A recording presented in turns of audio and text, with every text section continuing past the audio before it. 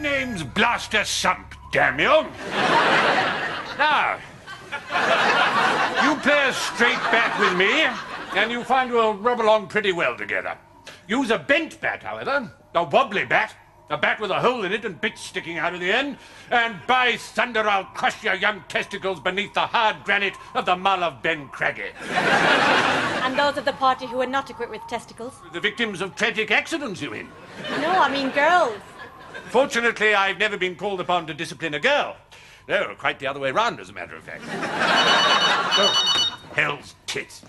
Yes? Brigadier Blaster Sump, damn you, what do you want? Can't you see I'm busy? Damn technology. The present from Mrs. Blaster Sump, God rot her vicious soul. Hey, Governor, I said, you want to buy me something useful? Then get me a big stick with a nail in the end and somebody who deserves a damn good thrashing.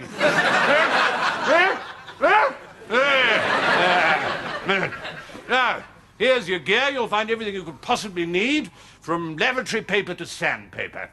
Don't confuse the two. I did myself once. Not a wholly unpleasant experience, but then I went to Charterhouse. Right. Well, I think that's everything. Let's get up that mountain like a ferret up a trouser leg, eh? Brigadier Blaster Sump. Yes, young lady? I am a trained orienteer, as are two of my officers. We wish only to use your equipment. Damn you, you bitch! Are you telling me I'm off the team? Reluctantly, sir, yes. Oh, well, probably just as well.